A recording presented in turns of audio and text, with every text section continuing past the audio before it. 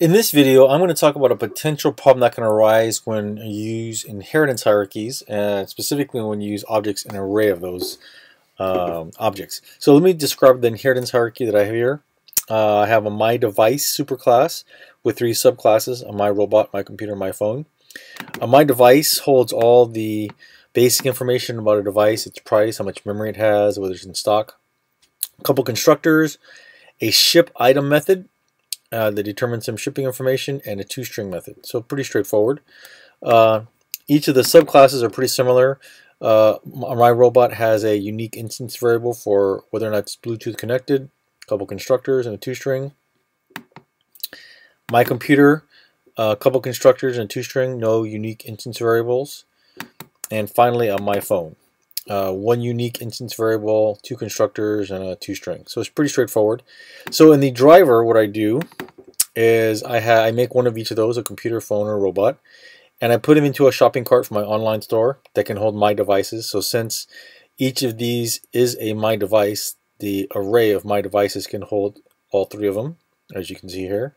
And I go through a for each loop, and I print out toString and the ship item method for each object. So pretty straightforward. I'm just cycling through an array. So I'm going to run the program. And when I do, you'll see that I get a printout for the computer, phone, and robot. So no problem. So here's where the potential problem arises. Let's say I want to make another object or item that I want to sell in my store, call them My Book, and I want to add it to it. And before I do that, before I try to run this thing, let me take a look what a My Book is. A My Book is represents a paperback book, not an electronic book.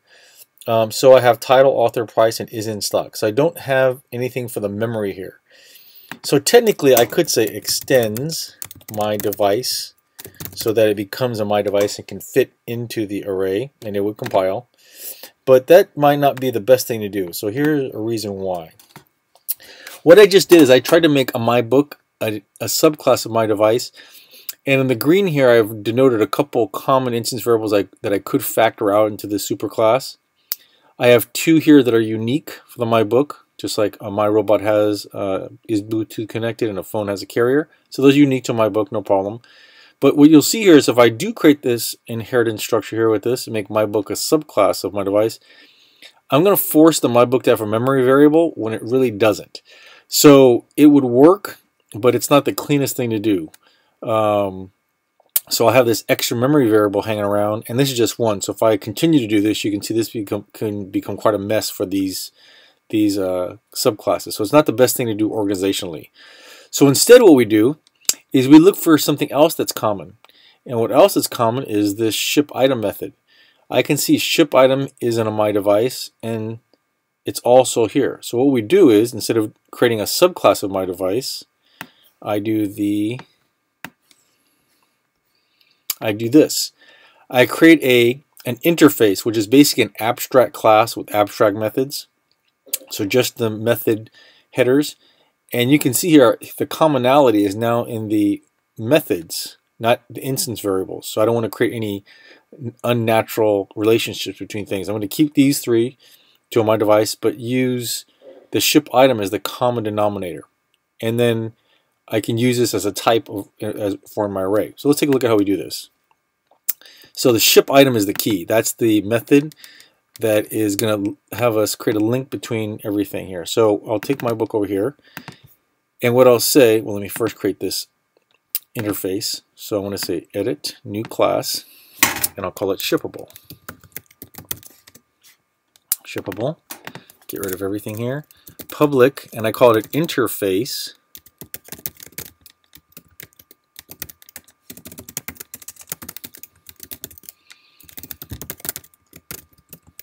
So step 1 is to create the interface, and basically it's just the name of the method that is in common. So it's public, it's going to be abstract, and it's void, I believe, and it was ship item. That's it, just one line of code. And if I had other methods, I would add them in here as well. But for my example, I have one method that's common. So that's all it is, shippable. Then in My Device, I say My Device implements shippable. So step 2 is to go to every class that uses that method, and which this does right here, and I say you can implement shippable. So it's not extends like a superclass, it's implements. So I do it there.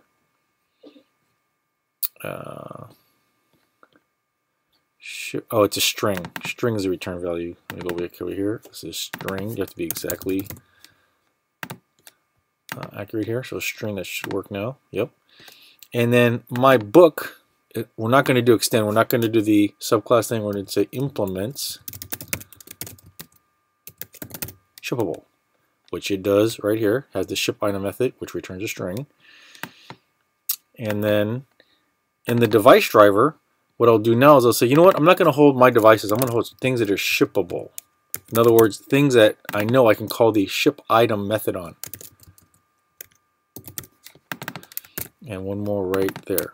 So basically I'm using it as a type. This array can hold any item or anything that is shippable. In other words, has the ship item method. And here I can see that they all do. They have that ship item method. So now if I compile and run it,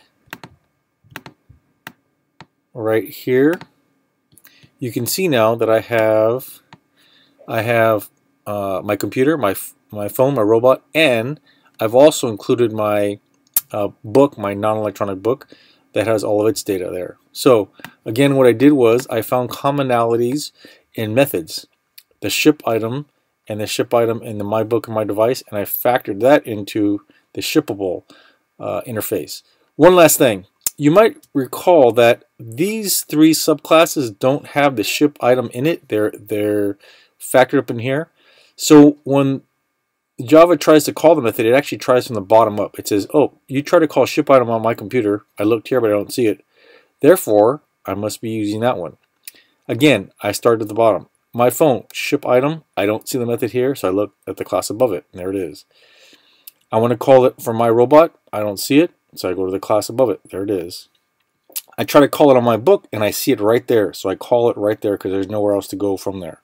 So that's the rule for calling methods. You start at the bottom level class, and you look for it until you see it. It's kind of like passing the buck. So there's our solution to storing different types of items in an array or array list, and it's by creating an interface that factors out common methods.